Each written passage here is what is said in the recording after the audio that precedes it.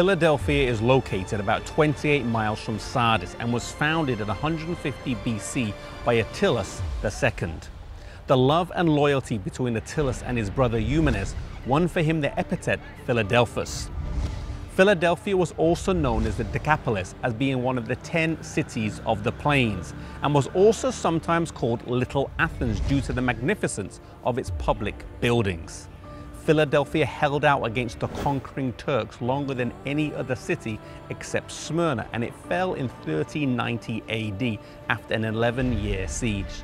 The modern name of the city is Alaşehir, which means City of God, or the Red City, and today it has about 40,000 inhabitants, with very few Christians here. The city guarded and commanded an important pass through the mountains and was thus a keeper of the key to the door or gateway to the Eastern Highlands. This church is introduced by one who holds the key and is able to open and close the door, reminding them of more important doors. The message to Philadelphia reveals perhaps the best condition of any of the churches. This small but exceptional group of believers remained faithful whilst many others did not.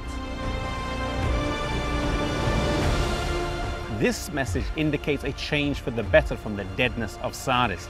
This church has a renewal of life, love, and missionary zeal. Philadelphia, along with Smyrna, are the only two churches that receive no rebuke.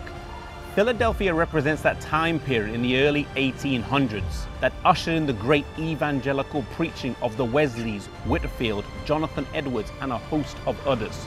Wesley's preaching of free grace challenged the Calvinistic concept of election and led to a great revival in Britain, the rest of the world, coinciding with the birth of modern missions. After the two great revolutions of 1776 in America and 1789 in France, the thinking of the world had been drastically altered and the world was opening up for the gospel. The door to missions was about to swing wide open. William Carey went to India in 1793. Robert Morrison went to China in 1807. Robert Moffat in 1817 and David Livingstone in 1841 both went to Africa.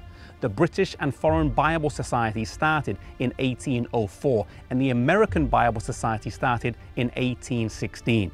This was the beginnings of a great missionary movement taking the everlasting gospel into all the world, and the time period of Philadelphia culminated with the great Second Advent awakening of the 1800s. As people of all denominations fervently preached the soon return of Jesus, it led to a revival of godliness as had never been seen before. People didn't have time to hold grudges with their fellow man, as Jesus was coming soon. Wrongs were righted, confession was made, and church was not just a place of worship, but of renewal, healing, and hope. The love that Ephesus had lost, so to speak, was on full display here. And in our church today, when this love returns, we'll see a revival of Pentecostal power. In ancient Philadelphia, when an earthquake flattened the city in AD 17, a lone pillar stood like a sentinel amidst the ruins. And even today, in the current ruins, there are 3 pillars that remain after the city had been rebuilt. The promise to this church is that those who overcome will be a pillar in the temple of God, and He will write them a new name. A lesson from this church is that when we're focused on our calling and mission as Christians of preaching the gospel and the soon return of Jesus, the result is an experience of love for one another. May we be focused on the things that matter, and may an emphasis on Jesus bring about a revival of the love of God and a love for the salvation of others that compels us to do something about it.